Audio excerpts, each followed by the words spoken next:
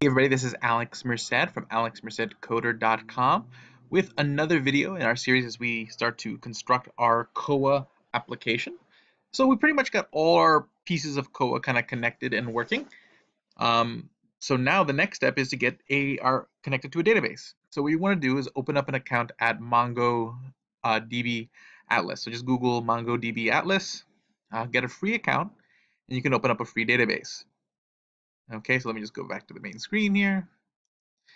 So what you'll do is you'll set up a project, and in that project, you're going to create a new cluster, and you're going to create it of the sandbox type. These are free. You can have one sandbox per project. Although really one database, you can create a lot of, basically if you're just creating like apps for your portfolio, uh, just one database on your cluster will be more than enough to handle everything you need. Now, if you're new to Mongo, you're not necessarily going to need to know all the ins and outs of Mongo to create your application. But the main thing to know right now is some of the terminology. So basically, this sandbox here, this SEI cluster, think of that as one big giant database. Now, in that database, I can have a lot of mini databases, and then each collection of information in the database is called a collection. So like kind of like how if you've ever worked with SQL, you had databases, tables, and records. So basically, you had a database, and the database was made up of a bunch of tables, kind of like Excel spreadsheets, and then each row was considered a record. Well, here you have collections. So collections are more similar to like a table in SQL, and each entry, each piece of information inside the collection referred to as a document. So basically, in your cluster, you're going to want to, you're going to have a database and all this stuff. You really don't need to play with any of this. You just need to create your cluster. So once you have your cluster, what you need to do is get your information to connect to it. So you're going to get this, click here on connect. You're going to click connect your application. And then here you're going to get a URL. And you're going to basically read it. You need to put in some information in there. You have to create like a username and password for your database and put it into your URL. And then what I would do is I would copy that into an environment variable in your .env file, okay? Because it's, you don't necessarily want people seeing the information to connect to your database in your code, because then they can connect to your database and start putting information you don't want in there. But once you have that URL, that's all you really need from here. Now we can go back to our code. Now, what you need to do is we need to download Mongoose. So you're going to add another package through npm. So npm I mongoose to download Mongoose. What Mongoose is, it's the glue between JavaScript and Node versus your Mongo database. So Mongoose has all the tools that are needed for your program to connect to that Mongo database. You have a Mongo Atlas, and to be able to take information from there, store information there, and do everything you need. So we'll explore how to do that over the next, or how to set that all up over the next couple videos. But the first step is to connect to the database, which is going to require all this code right here. Okay. So first we got to bring in Mongoose. So again, const Mongoose. So we're going to create a Mongoose variable, and we're going to require Mongoose. This creates a Mongoose object that we can use. Now, what we need is a way to something that's going to connect to the database. So we're going to say db equals mongoose.connection. So what db is, represents the status of our connection. That's why we refer to it down here. Okay, so we can check what the status of our connection is anytime we want through this db object, which is a mongoose.connection. It's the status of your connection with Mongo. Host is that URL. Okay, so that URL you got from Mongo Atlas, that's going to be our host that we're going to connect to. But again, we're going to store that in our .env file. So then I can call it by using this variable here. So technically, when I say process.env, it then goes look in your .env file, and then I named it host. So you can call it whatever you want, but in my .env file, I said host equals the URL. So so that's going to go look for that host variable in that .env file, and that which is my URL that I got from Mongo. Now this object over here isn't really anything that does anything in particular.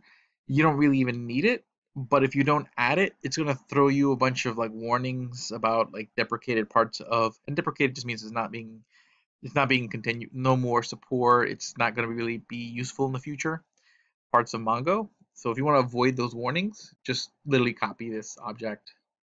So I just call it DB update. It just kind of updates it so you don't get those deprecation warnings.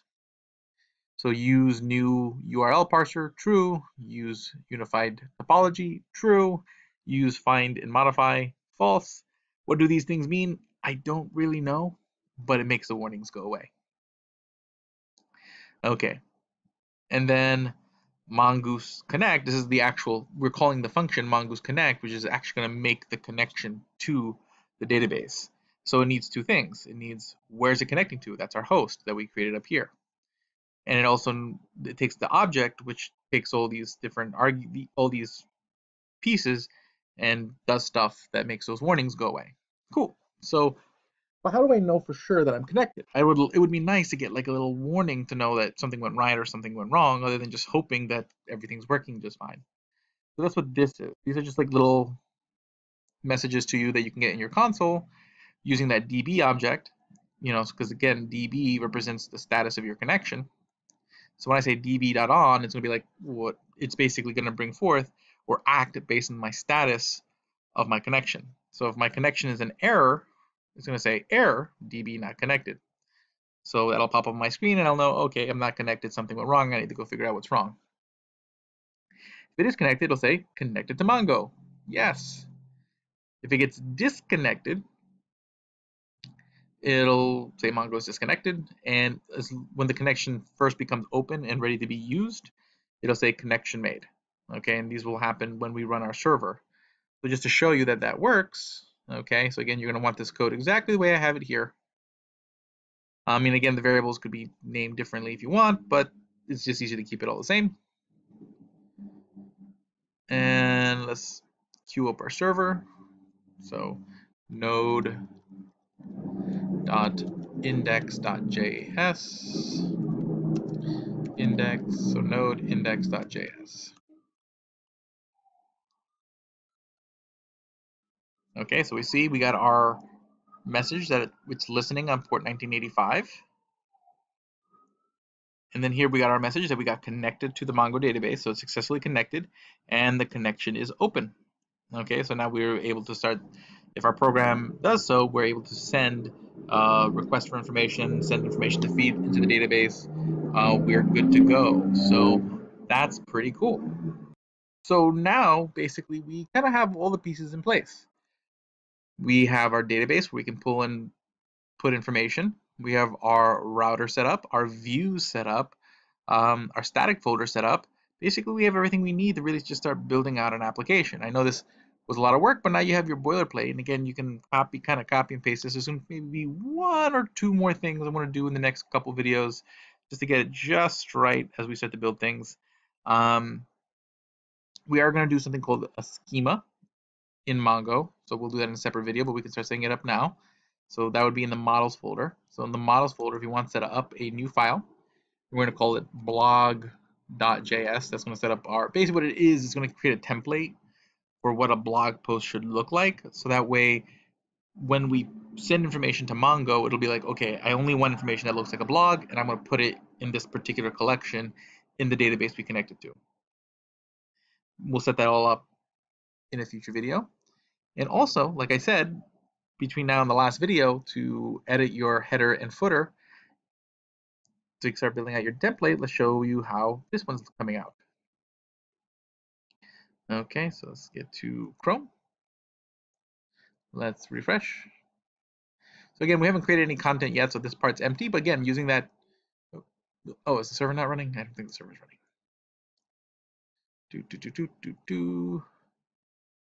Oh, I closed it. Even better. Okay, CD, or no, yeah, CD, projects, CD, I think it's Koa, yep, app, CD, first Koa app, and node index.js,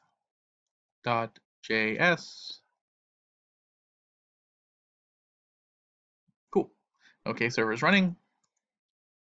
Now let's restart that back up. Boop. So what I did is I just pulled in the materialize CSS framework and just quickly put up a header and a footer, just so that way you see it's, you know, and basically anything we're going to create going forward will appear in this middle area. And the cool thing about using materialize or bootstrap or something like that, it's kind of already responsive.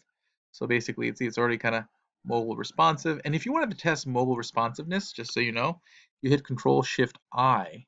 And again, you bring up those Chrome developer tools. What you will see is this little button over here. And now you can go into this screen where you can test different size screens. So like this is an iPhone, how it would look like on an iPhone 5, how it would look like on an iPhone 6, how it would look like on an iPad. You can get an idea for how the website would look like on different devices.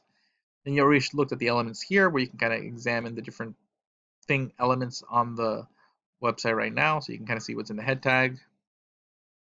You can kind of see, and again, all of this is from the templates we made with Nunjux.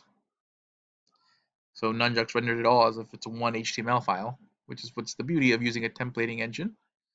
But then over here you have console. So if I actually had, I could, in my front end JavaScript files, I could see like console log stuff here and do all that stuff like I'm doing in Node. So that's it for now. I will see you guys in the next video. Have a great day and enjoy.